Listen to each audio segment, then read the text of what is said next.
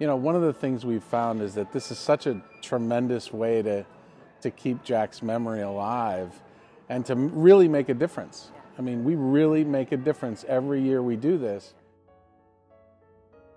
In 2006, my husband and I were in the hospital with our oldest son, Jack, who was diagnosed with stage 4 neuroblastoma when he was just 20 months old. As we gathered around our son and our 2 children, we had our very first blood drive hosted here in North Andover in 2006 and had 100 people showing up to donate blood. During that time, we lost our son to his final battle with cancer.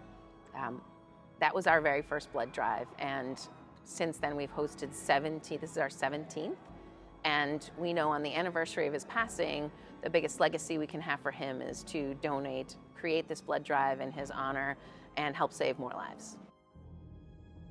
Our son Jack was in treatment at a floating hospital for children for a little over 3.5 years.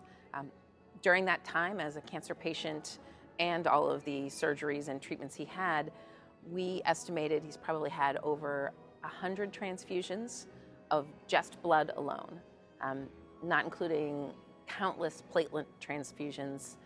Think of that, 100 transfusions for a child. It saved his life on many, many occasions.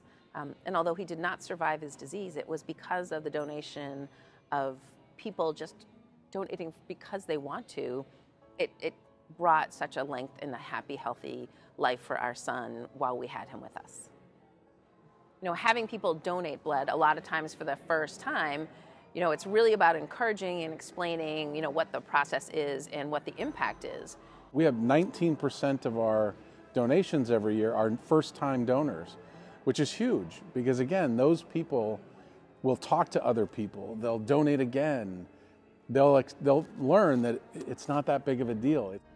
The most meaningful part of donating is that it really does save a life. Until you need the blood, you don't understand the importance of it. So anybody that's even interested in donating, please do it because you're going to save a life.